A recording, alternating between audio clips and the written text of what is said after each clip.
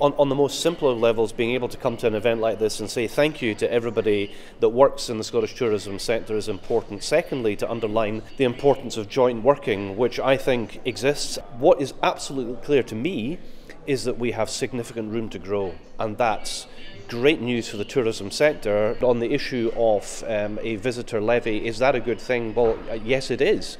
It need not be a disincentive to people coming to this country. The question now though is, how do we make sure that the money that is raised from the tourism levy goes to providing value added to the tourism economy? Whether it is bodies within the tourism sector working closely together, and this conference is an excellent example of that, whether it is our public agencies working with the tourism sector, whether it is government working with local government and other partners, we are all in this together.